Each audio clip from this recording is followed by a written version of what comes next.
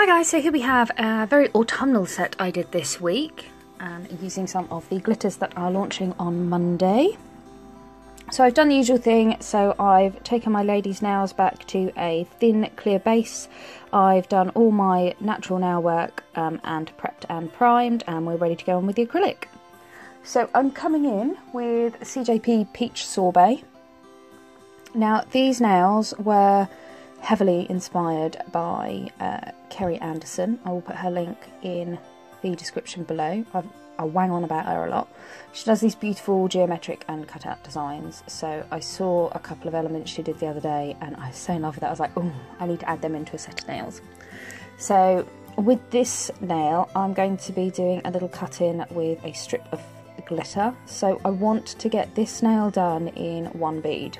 The reason for that is I want it all to be setting at the same time, because then I can cut in with my dental floss. And obviously if you're doing it in numerous different beads, it will have loads of different setting times, so you'll struggle to get the to get that acrylic at the right time to then cut in. So bear with me, I'm now searching through my drawers trying to find my dental floss, and you can either use it straight from like the reel, or I prefer to use them like on the little plastic holders like this. So I'm just going to dip it in my acrylic, and you always want to make sure whenever you're doing any imprinting, say with dental floss, netting, anything like that, you always dip it in acrylic first, that way it won't get stuck in there, it will come away. And I'm just going straight across that nail, keeping that line as straight as possible.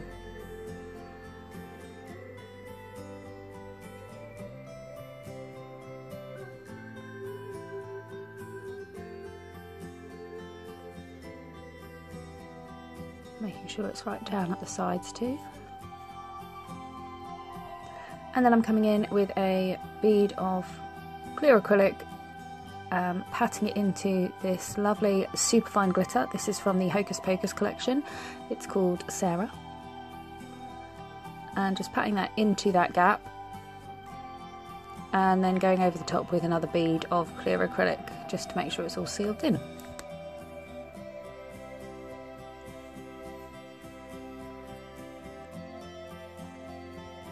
And then with this nail I'm going to do a full glitter nail, so I'm coming in with a base of clear acrylic.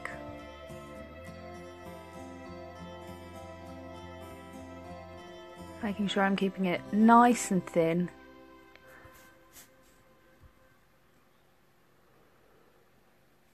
And then I'm getting a bead of clear acrylic, dabbing it into that glitter, and then placing that on the nail and then just nudging it around with the tip of my brush. And this glitter is Winifred, also from the Hocus Pocus collection. And it made my client think of pumpkins.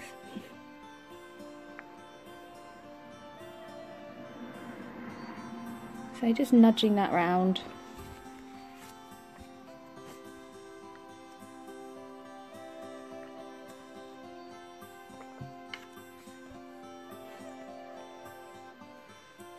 Then picking up another bead, just a little bit to pop on the tip there.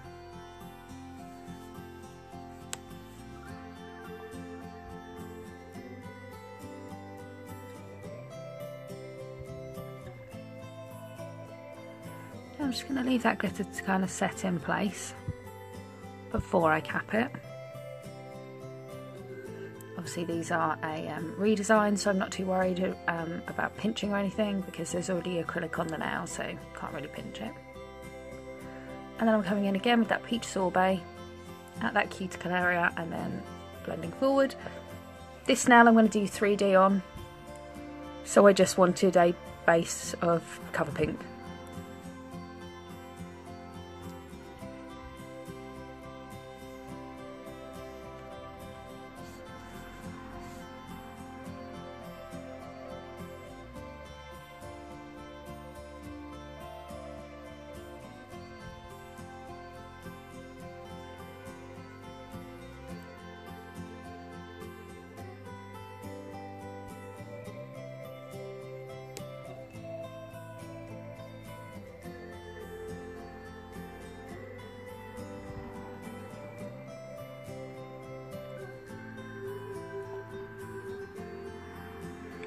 And then I'm just going to cap this full glitter now.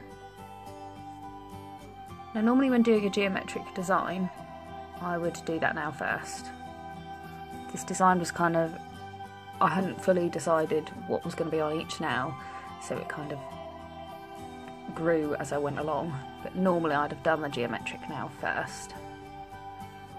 And I'm just patting, tapping and pulling that clear acrylic, making sure all that glitter goes nice and matte so you know it's covered.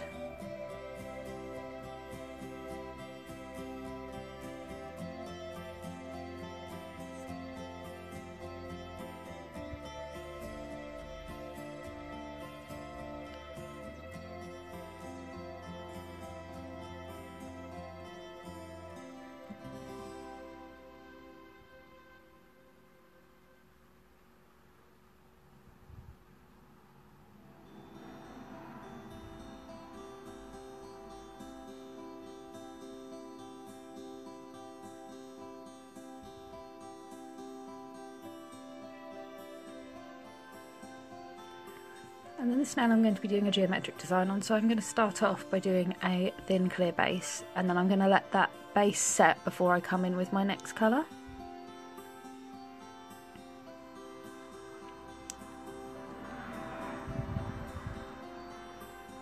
So once that's set, I'm then going to come in with this beautiful red colour, which is Logan Brie.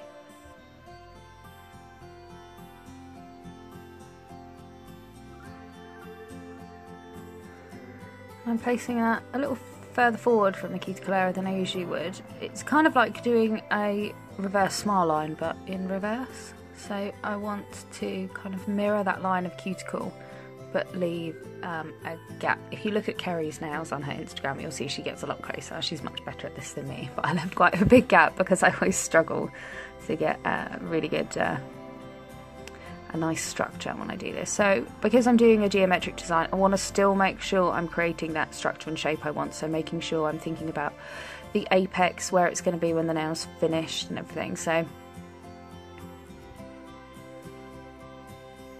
working like with a strength powder so that you know that you don't have to cap in clear or anything. And then when I'm happy with that, I'm just going to let it set. And then I'm going to file around that top line nice and carefully and pushing against the acrylic, not down onto my client's nails. Careful around that cuticle area because you don't want to cut those cuticles. I want to get a really nice crisp line, so making sure your file is 90 degrees to the nail, so it's not bent, like leaning either way.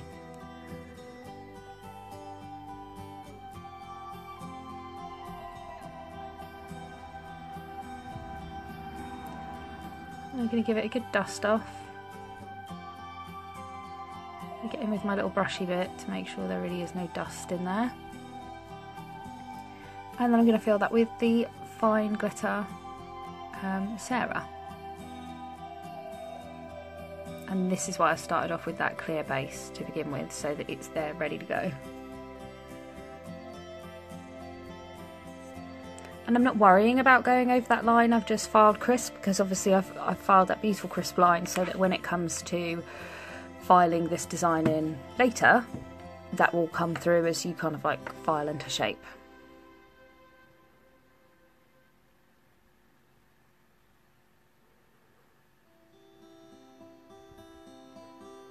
And then just making sure I cap that in crystal glass, make sure that glitter's all protected.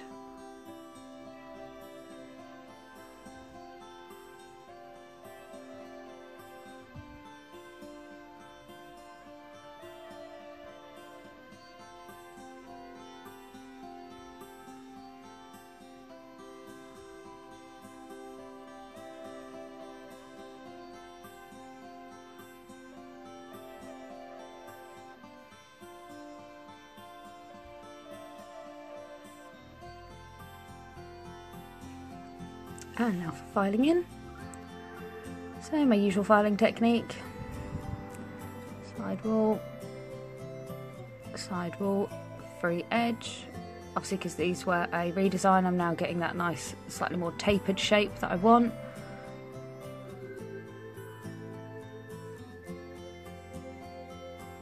gently around that cuticle area. And then when you come down the body of the nail, you'll see that that line will come through, similar to when you do like a reverse French.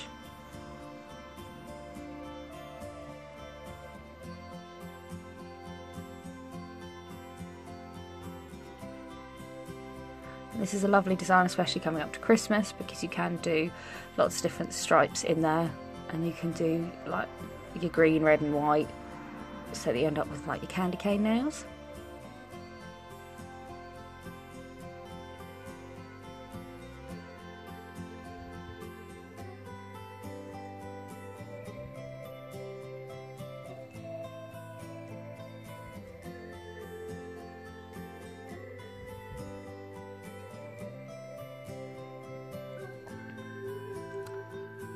And there you go. So when I'm all happy with that, dust them off, and then we're ready for a top coat.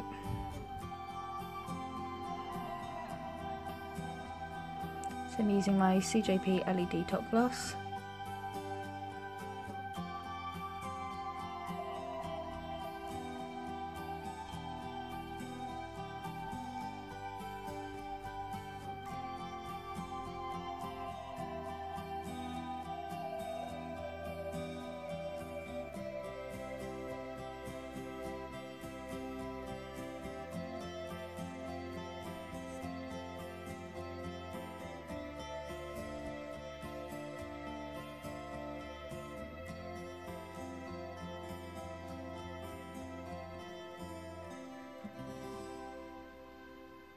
And then I'm curing that for 60 seconds in my LED lamp. And then I'm doing some 3D leaves on this accent now. So for this I'm using Pumpkin Spice, Antique Bronze and Logan Berry, all CJP. So I'm using my 3D brush, I'm getting a small bead, taking a little bit of the liquid out of the back of the bead and then placing it on the nail. Now because I'm doing a leaf, just before it starts going matte, I just want to get it slightly into shape, so I kind of pull that bead out and then I let it set for a bit and then I start shaping the leaves. I really struggle with petals and leaves, don't I? So I want quite a lot of movement in these leaves, so I want some nice shape. So I'm doing them in small sections, so I'm coming in with the side of my brush and then using the tip to kind of push in the edge of the leaf so that you get that, like that oak leaf kind of shape.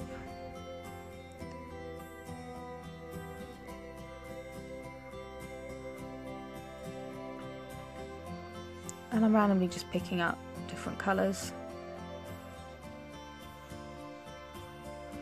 So I did these so they were all quite spread out on the nail, but I've seen people as well do it like from the cuticle area, almost like in a round from there, and then like layer them on top of each other, and that also looks really pretty. Again, I just want to get that bead into a bit of a shape, so start pulling it out and then start adding that kind of movement and texture in those flowers. Flowers? Leaves, Lucy, they're leaves!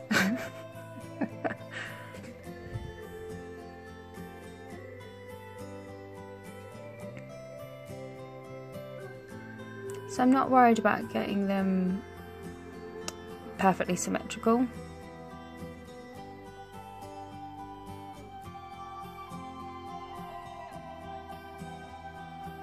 So sometimes like on one side it'll be a bit bigger than the other, that's fine.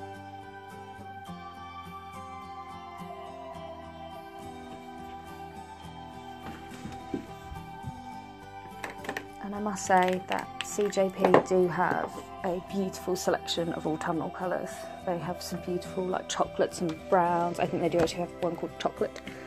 That nice like chocolates and browns and like deep sexy colours.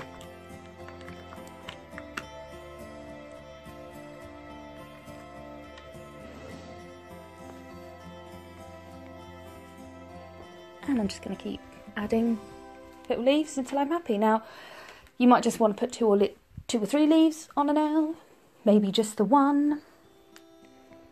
this is one of my ladies who's quite happy to just keep putting on as much as possible. So I went for 5. I tend to like an uneven number rather than an even number.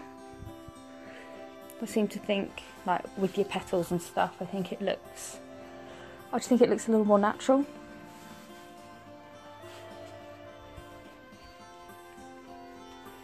Sometimes when you've got an even number, it will then really annoy me that like they're not exactly opposite each other or something.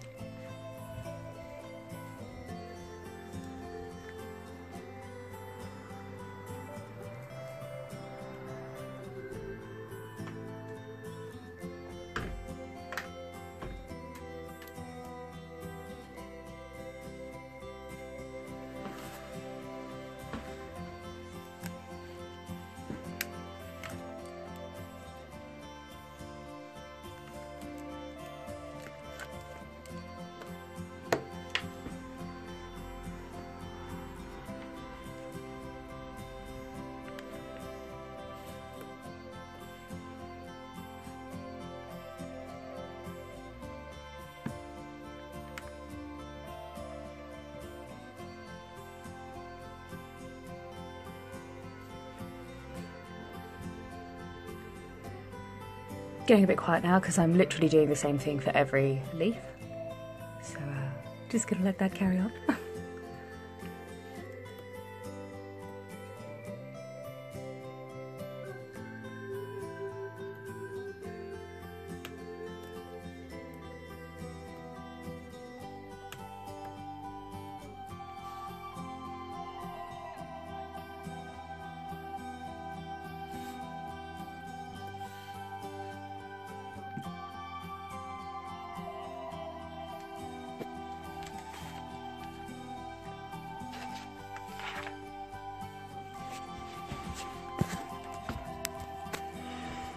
Almost there, final leaf, and then I'm going to add some crystals to it, and these crystals are from my new, it's from the Glitter Fairy, it's Crystal Wheel, and it's the Metallics one. This has 4 different colours, a silvery chrome, a bronzy colour, a really bright gold, and a rose gold. So I'm going to use the kind of bronzy colour,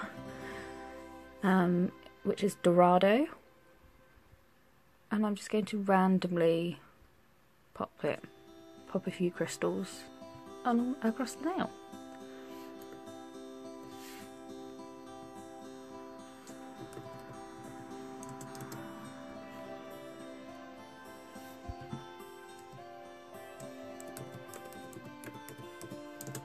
So using a teeny tiny bit of my CJP gripper glue, I get lots of people asking about adhering crystals. To be honest, I just use, like, less is more with your glue, and I just use my little wax pencil to like stick it on place. I honestly have very little problem with crystals adhering, whether it's because I always use genuine Swarovski crystals, and a tiny bit of glue, and if you ever put too much glue on the nail, just use like a little bit of your like kitchen towel or whatever, or your lint-free pads to like soak it up and get it away from the nail, because if you put too much glue on, you will have issues with getting things to stick. But yeah, like I know that in 3 weeks time they'll all be still attached, and then I've just given that a little bit of time to let those 3D leaves really set, and then I'm coming in with my cuticle oil. So there you go, guys. I hope you've enjoyed this little tutorial. Any comments, questions or requests, just pop them below. Thanks for tuning in.